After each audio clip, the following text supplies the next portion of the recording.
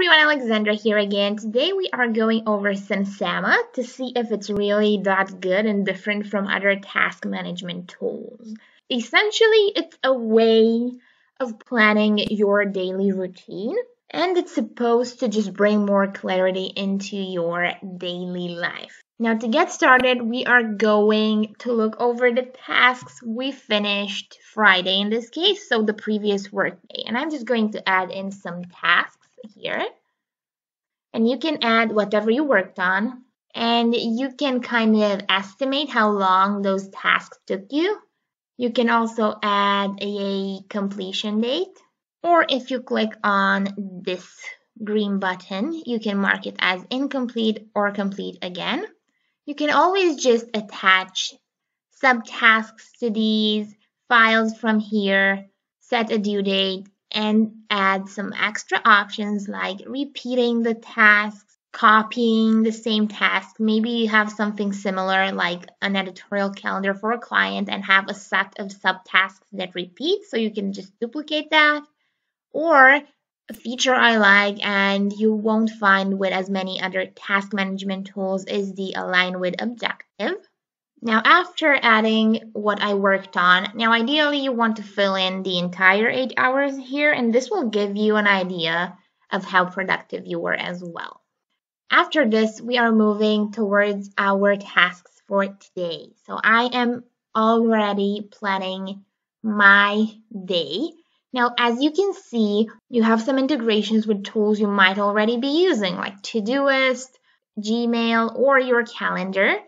So you can import all of that from here, or you can manually add some tasks. Like in my case, I'm going to work on YouTube videos, and I am planning roughly 5 hours, let's say. I can also change the channel it's assigned to for something like personal projects. And here you can just select the context. Again, you have to create it. I'm going to add a personal context, personal project. I can add it as a private channel, but since it's mine, the option is not available. I can also set it as the default channel, or I can even connect it to Slack. And this is one of the best features, if you ask me, because you can have Sunsama directly in Slack. Just change the color, click on create, and you have a new channel, which I'm going to select. And now when you go back to your task planning, you can select the channel from here so that you will get the reminder in that specific channel.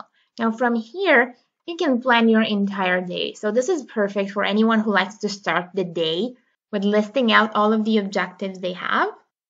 And then you can even plan the following days.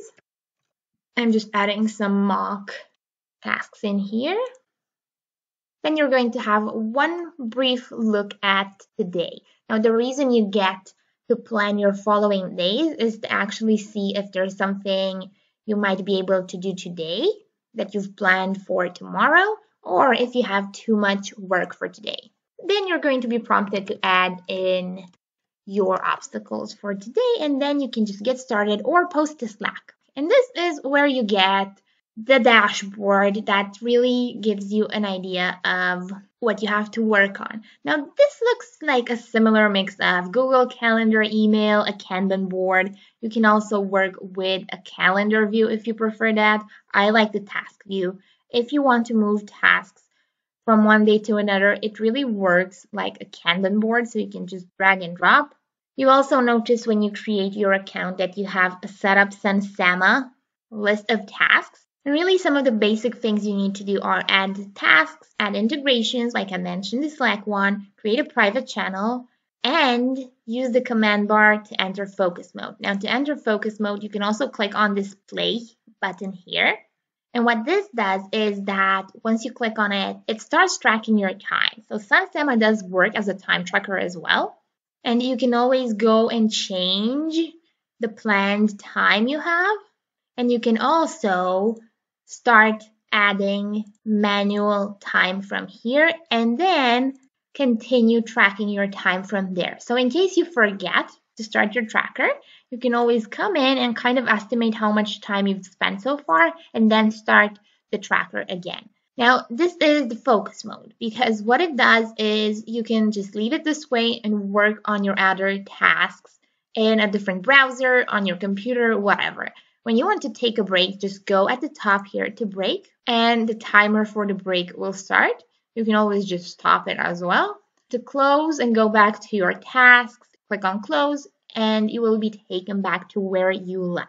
The same feature for focus breaks is available here if you expand the task. Again, the other features for task management are here at the top, or if you click on the three dots. Now, Sunsama does resemble Slack a bit because you have your channels on the left side here, but the channels aren't really for team communication like you would be used to in Slack. Instead, they are, let's say, channels for the Kanban board. Now remember, you also have here at the top some general settings. What's interesting is the weekly review option, which kind of gives you an idea of how much time you spent on certain tasks. If you spend more time on a task than usual, if the tasks you worked on align with your long-term objectives. So for example, if you spend more time on checking your email instead of working on a sales account, that indicates you haven't properly aligned your objectives so far. And finally, on the right side, you can always just close this if you want more focus just on the tasks at hand. But I want us to focus on the integrations and extra options you have. So you have your obvious Google Calendar, Gmail, Todoist. Then you have your weekly objectives, which you can also note in here. It's fun to keep them in here so you can kind of have something to motivate you at all times. Then you have your backlog, and this is where you can just add tasks you want to do. Maybe you want to schedule a client meeting or whatever. You just add it in here, and then when you're ready to work on it, or when you have nothing else to do over the next 3 days, you can just pull the task from here onto your Kanban board / calendar. Then you also have your archive, which you can automate. So you can opt for the auto archive feature. And what this will do is if you have a task that maybe you've been working on for 10 days, you can automatically have the system roll it out here because it means you might have forgotten to archive it, or maybe it just took too long and you haven't worked on it. It depends on the situation, and you can always just bring any task in here. Then you have your search, which will help you just search for a task like a meeting, and this is perfect if you have a lot of tasks on your calendar, which honestly you shouldn't. You should just have as many as you're capable of doing within the 8-hour time frame. Honestly, I would recommend no more than 2-3 big tasks. Finally, you have some updates here on the bold related to Sunsama, and you can always go on and just add extra integrations. I'm just leaving my weekly objectives again. Remember, you can always reach out to the team directly from the app as well. Overall, the tool is super simple to use. I do think it might be a bit too simple to use, as in there's not that many complex features if you want to use it with your team. But if you are a freelancer, a consultant, or you're just getting started with your startup and have up to 10 people on your team, this will work. Now, if you want to see more honest reviews like this, check out my YouTube account. Don't forget to subscribe, leave a comment, and I will see you super soon. Have a great day ahead.